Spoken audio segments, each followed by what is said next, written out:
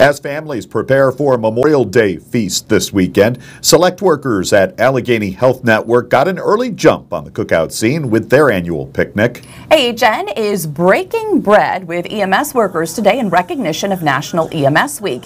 This is an annual celebration of those workers. EMS personnel at AHN gathered throughout the day for hamburgers, hot dogs, and all the traditional American picnic side dishes, along with a healthy dose of camaraderie.